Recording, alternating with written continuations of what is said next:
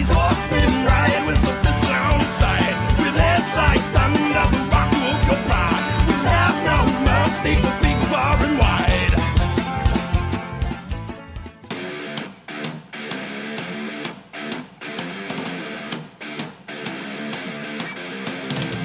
What up, Whiskey Chaser fam? Hope everybody is doing well. Out here with the steeds, the Yamaha Bolt and the Street Bob. And today we're going to be doing a little bit of a review. So if you hadn't noticed, there's a lot of motorcycle content creators out there right now who are making a review on Viking Bags saddlebags. And that's because they reached out to a lot of us and they offered to send some bags out to us and to do a little review on them. That's what I'm going to be doing today. However, I had a little bit of a twist on mine. As you can see right here, these bags are on my Yamaha Bolt. They are not on the Street Bob. Now, originally, these bags were for a wide glide, I think. That's the ones that she sent me. They offered to send me those right there, but obviously, I already had them, and I let them know. It was like, hey, I already have these. I don't really have a reason to have another set. And then she was like, all right, cool. Well, I'll send you, these ones. She gave me a couple options. These are the ones I picked. Yeah, they look pretty good. I really like the fact that they are curved in the back and they go along with the Bolt. It was actually kind of strange. So as you can see from right here, I tried using these bags on the Dyna, and they are not made for this bike without a turn signal relocation kit, which they, number one, didn't send me, so I wasn't going to buy one, and then number two, I didn't want to use anyway. I don't really like the way that the turn signal relocation kit looks, and if I was going to use these bags on that bike, I was going to have to drill a couple of holes in the side or something, figure out a way to mount them. Anyways, those bags work fine, and so I went over to the Yamaha, and I was like, I do need a little bit of storage on this bike. Yeah, so I figured I'd try it out, and it just so happens that these bolts back here, can't really see them, but the holes that are in the side of the bag happen to line up with the holes that are on the fender. So they mount up really, really well. And yeah, so what I'm going to do right now is we're going to go for a little ride, and we're going to test out the storage capabilities of the Yamaha Bolt Viking Bags saddlebags. Start off just by showing how much I really like these buckles. Have like these really nice chrome buckles on them, which look great. They do look really good on this bike. They have this really nice Velcro right there in the back and right there in the front, which really close this thing up well. One thing I don't like about it is this is the way it opens. I feel like it should have opened the other way. As you can see, it gets in the way with the sissy bar. Even if the sissy bar wasn't there, I don't know how well it would open anyway. If you come over here to the Heritage, Parker's Heritage, you can see her bag opens up this way, which is fantastic. It's out of the way. Really, really nice feature there, but these don't do that. I mean, it's fine. You can still get to everything inside of them. It's just something that I kind of noticed it would have been nicer if they opened up like those Harley saddlebags. But I'm going to throw a couple of things in here just to get some capacity, blah, blah, blah. We got some gloves. We got a bag with some extra batteries and stuff. I got a gas can. It's empty, so whatever. But it also does have these little pouches on the inside that you can slide in keys or, whatever, your phone or extra glasses. I bring extra nighttime glasses with me usually. And one thing that I really enjoy about these bags is when you close it up here, it actually locks on top, which is great. So if you want to put anything in there that you don't want people getting to, like money or a wallet, I have had to take my wallet off before because I have this chain, and I had to go put it in my bike, and I wasn't a big fan of that. But if you have to do anything like that, you can put it in there, and it's pretty freaking secure. So I also wanted to show off the capacity with something like a vest, because there are people out there who, not me, but there are people that ride in riding clubs, and they have to sometimes take their vest off in order to go into, say, a bar that says no cuts, no colors, blah blah blah. And you don't want anybody to mess with this. You really want to keep this secure if you're going to do that. So I wanted to throw this in the side over here just to show that a full large vest will fit with no issues. And then you can close that, and then we could take our handy dandy key, lock that up, and nobody is going to be getting in there without some severe stuff. Anyways, let's jump on the bike now and go for a little bit of a ride. I'm gonna go pick up just some stuff from the gas station, and yeah, it's, you know, a beautiful day here in Tennessee. It is December, the end of December, and it is 60 degrees. So we're gonna go for a little bit of a ride. Whew. This thing sounds so good. All right, let's go. All right, baby. Well, it's a good thing I decided to go out to a gas station, because it looks like I'm about 10 miles from empty over here. So while we're on our way, we can go ahead and talk about some things I like and I don't like about these bags. Viking Bags is probably one of the best saddlebag markets in the game. They make great stuff. I've bought them and used them on a lot of my stuff. I really enjoy them. If you search for saddlebags for basically any sort of motorcycle, they're one of the first thing that pops up, and they deserve it. They are making good quality items that fit all kinds of things at a good affordable price. They didn't pay me to say that. I am not getting paid by them at all. I told them that I would do a unconditional, my opinion, review of these bags. So I just want to say that because I really do like what they are doing. I like their stuff. I like their products. I buy them and use them myself. So being able to take something and do a review on it is a fantastic opportunity for me. You know, I thought it was kind of ironic whenever I looked and I realized that the bolting holes lined up exactly with the rear fender mounts for this bike, because these are Harley saddlebags. I was like, man, another freaking Harley part for the Bolt. People are gonna hate me again. But you know what? It works. I do specifically like the fact that they are hard bags. They are pretty weather resistant. It did rain all day yesterday, and when I opened these bags to look inside, they were clear, they were clean. There was nothing inside of them. No water, dirt, or anything like that. In terms of storage, they do seem to be a little bit lacking. I do wish that they were more like the other saddlebags that I got, the soft zippered Molly bags, because that one will hold an entire 12-pack of beer, or like an entire car battery, not car battery, but you know, I put an alternator in the Hurricane bags that I took off of this bike, which, if you saw, you know, maybe I'll show it here. The Hurricane bags have been all over the country, and they are in rough shape. I've tried to tape them back up, and man, they've been through hell and back. But I got those things off eBay really cheap, and they've done me well. They didn't look that great because they were throw-over bags. They didn't fit underneath the seat, so the strap went over the top of the seat, and it just didn't look good. Not exactly the most ideal setup, but they did work for a while. But those bags held a ton.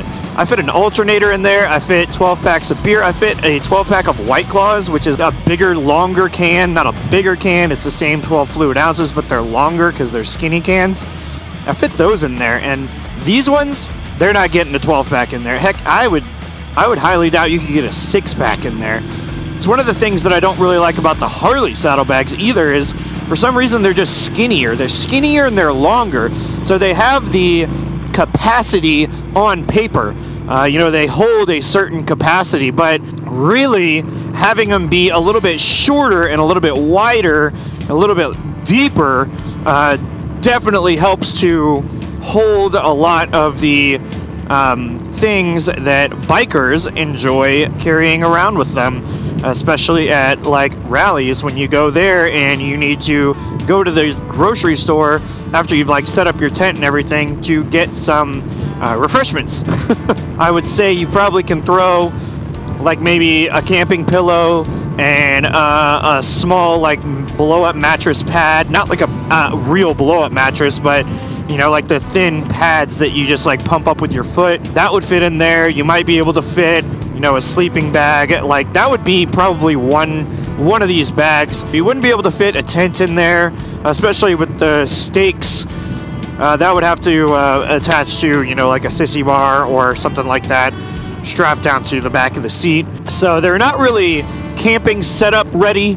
The Molly bags I really like because you can take bungee cords with hooks on them, and you can hook those all around it and wrap them around and all that kind of stuff. This obviously doesn't have that, but there are going to be ways that you can attach things to it, to the top, to the side, whatever, if you really need to. The thing is, if there's a will, there's a way. For the price, which I've seen these things all over the place, from on sale, 150 bucks, all the way up to like $260, $280, something like that. And then you also have to factor in your bike. Are you going to have to get the turn signal relocation kit? Didn't want to purchase that from Viking Bags for this review because I already had a pair of saddlebags on that bike that I like, and I didn't want to go do any sort of major, you know, wiring or changing or anything like that. With the Yamaha Bolt, if you do get these for your Bolt, which if you have a Yamaha Bolt and you're looking for saddlebags, this is a way better looking bag than the Yamaha stupid bags that they sell, which look like absolute trash. So I would definitely recommend these over that. I have these little tiny LED turn signals on my Bolt, and they fit nice and easy between the bag and the fender. I'm not quite sure. My Bolt came with the tidy tail relocation kit thing, so I don't know, man. I don't know. You're going to have to do a little bit of research on that one yourself, but I will just say these are going to be so much nicer looking. They're going to be lockable. They're going to hold up a lot better than those dumb Yamaha ones that just look like trash and are like awkwardly placed. They're like way too far back and they have a weird shape to them. They're not going to hold as much as these ones are going to hold. Yeah, anyways, that's that. I'll tell you that having storage back on the motorcycle after taking those other saddlebags off, even though no saddlebags looks a lot cooler, having storage is just so much better. Viking Bags also makes a really cool, almost like the Willie and Max version of the swing arm bag that I had on this bike before, that I really like. If we end up going through with a lot of the things on this bike that I certainly hope that we're going to go through on, then we're going to need to remove these saddlebags and do something else with them, and I'm going to need to put something else with storage. I might just end up, you know, reaching out to Viking Bags, see if they'll let me do a little something with that as well, which is a cool little bag. It doesn't hold a lot, but it holds enough. You throw some gloves, you throw a bottle of water, energy drink, whatever in there, and you're going to be able to get what you need essential wise down the road. All right, let's get some gas. Of course, I had to stop at the most expensive gas station in the freaking city. Jesus Christ.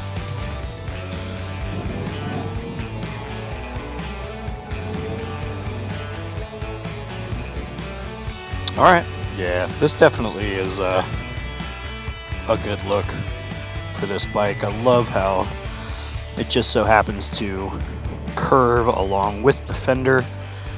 These are the turn signals right there I was talking about, and so they're nice and bright. And they go straight back. They're pretty solidly mounted on there too, so the fact that these work on this bike with no extra hardware or anything is pretty fantastic, man. Sweet, that'll do for right now. Probably take it on a couple of trips, you know, see how it goes. They definitely look way better than the last ones, but having no bags at all is the better looking way. However, it's not that practical. Alright, so go up to my locked bag, unlock it.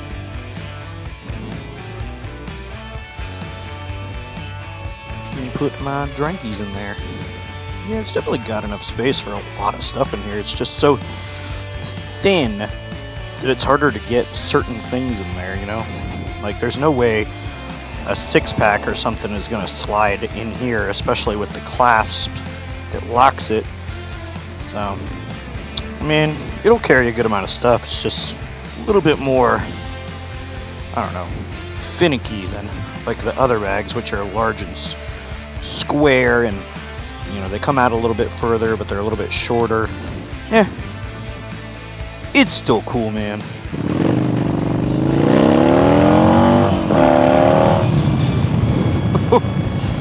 Oh, I love how much this bike rips. Even though it's only a 950, man, it still gets up. Well, you guys will have to tell me what you think about these bags. What do you think about the way they look? Is it an improvement over the last ones that I had? Obviously, I think it's an improvement, but the other ones also held, you know, a lot of beer, so. Let me know down in the comments what you think. Let me know if you have some Viking Bags saddlebags, and if you like them, tell me what you like. Tell me what you don't like about them. If you have a Yamaha Bolt, let me know if you think that the factory Yamaha bags or if these Viking Bags saddlebags are a better look, because I'd be curious to see what people think. I know some people who love those Yamaha bags, and I think that they just look like trash. I think they look so awkward. They look like they're about to fall off the bike. Ooh, puppy does not like engine noise. Y'all ever get dogs whenever you're driving past them that just freak out? They just start at your bike because it is louder than normal vehicles that are on the road. I get it all the time, man. Especially when I was in New York. Oh, you drive past people walking their dogs and they would just start freaking out on you. Thank you very much to Viking Bags who reached out to me, and to all of my friends who are content creators and offered us the opportunity to do a nice little review on these bags, on different ones. Like I said, Viking Bags are the best in the game, man. Like, they just make the best products for the best price. You know, it's not the cheapest, but for the quality, it is a pretty good, easy price on the wallet. So Viking Bags, thumbs up. Definitely recommend for the Yamaha Bolt. Maybe not recommend for the Street Bob, but I do recommend the soft bags that I have for the Street Bob. Those are fantastic. If you have a bike that you want to be able to quickly take on and take off, whatever, the bags, those soft bags are great. These ones are great for more of a permanent mount. They fit the Bolt, which is pretty crazy.